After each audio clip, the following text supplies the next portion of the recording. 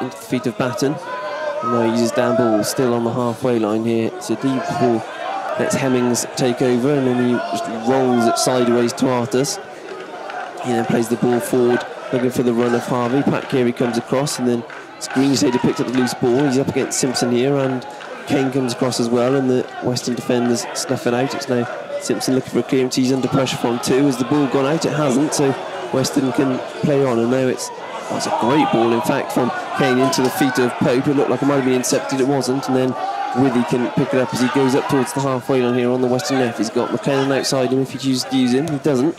Instead comes inside to Kane, just inside the City half, and now it's Carney Simpson up 35 yards out from goal on the Western right, uses substitute Plummer outside him. He's placed up by Greenslade, now into the feet of Kane, right on the edge of the City area, plays it square to McLennan, 20 yards out from goal here. McLennan looking to shape the shot, instead plays it into the feet of Wilson, who shoots, goes Western, into the bottom corner from Scott Wilson. And as the clock turns just over 90 minutes, Weston-super-Mare have snatched victory here at Twerton Park. And while I say they have, the linesman's got no, they have, no, because Wilson's taken his shirt off. A wonderfully worked goal by Weston-super-Mare. They were so patient. They built. Then Wilson just worked himself half a yard of space on the edge of the area, drove his shot low into the corner of Phillips' left-hand side. And for me, that's probably, obviously not mathematically, but I don't see any way of City being able to get out of this relegation battle that they're in now. I hate to say that, with this number of games still to go, but Western fans, they've got about 50 behind the goal, absolutely over the moon with that, and it's what they came here to do. They brought on their more attacking players late on in the game, and it's the first shot on target they've had of any note, and but the last 10 minutes they've been the better team, and that's the substitutions which have affected this game to that. City have got no one on the bench who could affect this game like that.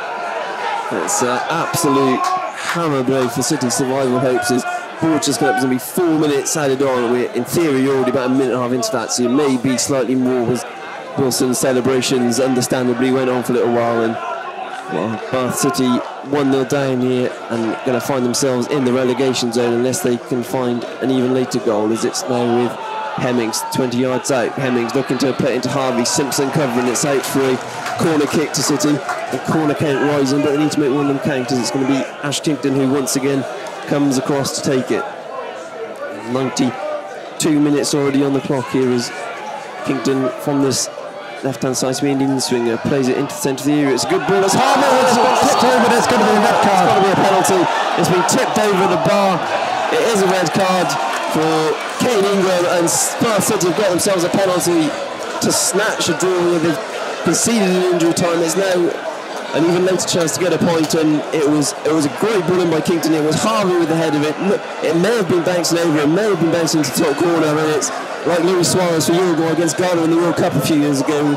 Ingram has decided, I'm not going to get my hand on it, I'll hit it over the bar and take a punt that with City's penalty record this season, we still might get away with it. Well, so he has to do it. He absolutely has to do the handball, and I don't knock him at all for that. And City got a chance somehow to get back into this game. The penalty spot, Tyler Harvey on it. It's going to be Tyler Harvey to take then up against Luke Purnell. A chance to rescue a point for City. Harvey steps up and scores just about the keeper. Got a hand to it, it's gone underneath him, moved up into the net, and it was a poor penalty by Harvey really, but it's hit the back of the net, and that's all that matters from a City point of view. Well, incredible, isn't it?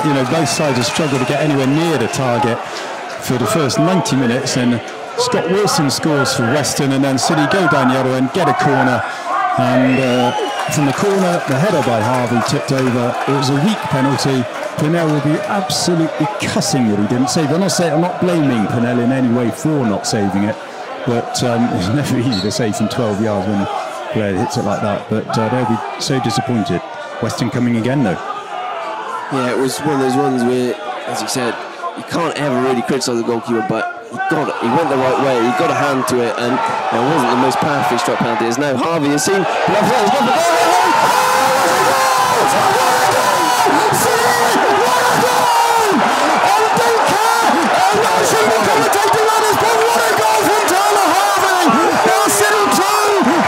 Superman 1. Mike Tellis absolutely unbelievable. So the ball's broken to Harvey.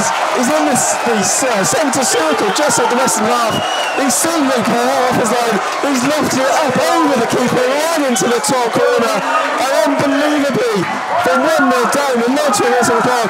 Bath City have turned it around. Tyler Harvey's turned it around. Dan Bowman got man of the match about 10 minutes ago. It's about to be ripped off him now. Amazing scenes, absolutely incredible. And there's probably about a minute left, I would think. Weston don't know what's hit them. They score in the 90th minute. City equalise with a penalty. Weston down to 10 men for handball on the line. No dispute about it. Brilliant save by Kane Ingram, apart from he's a midfielder. And then somehow City, they get into the lead. Oh, there's a terrible pass by Josh Hutchinson. You don't do that at this point. And just put it into the corner, Josh. And the referee is blown, and that's the full-time whistle. Western players are down on their haunches. They cannot believe it. Michael, amazing.